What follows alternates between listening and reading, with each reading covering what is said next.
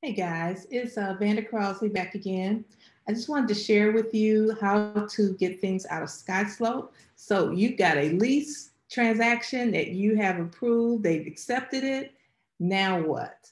So you know how to do zip forms, you know how to, get things e-signed. So now what do? Now you have to go into Skyslope. So I'm going to go into Skyslope and show you the other forms that's needed for this transaction. So, and I went into zip forms. I'm trying to go into Skyslope.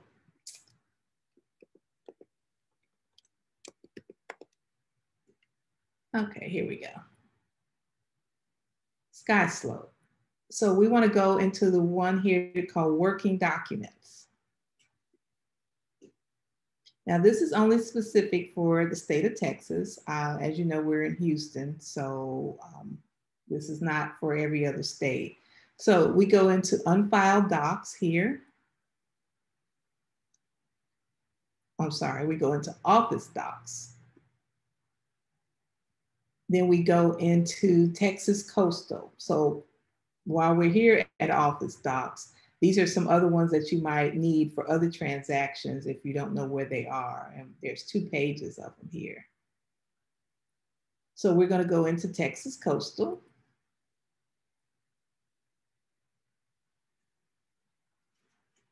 So within Texas Coastal, we're going to look for the W-9 2002.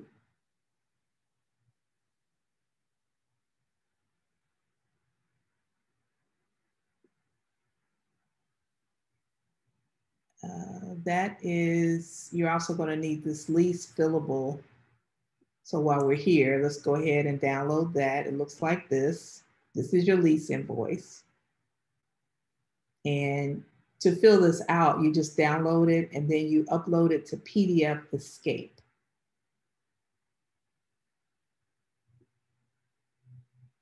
So where is it?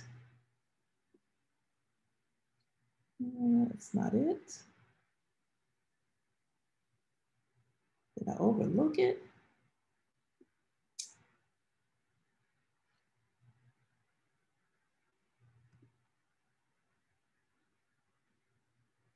Let's see.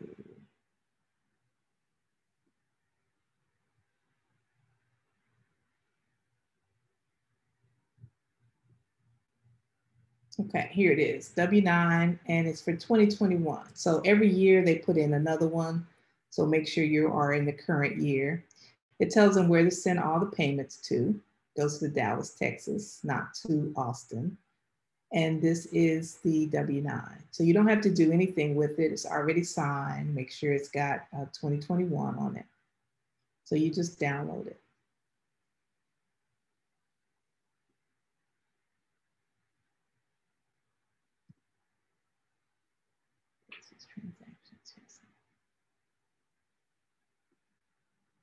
The other thing I want to point out while we're here is the Texas transaction checklist.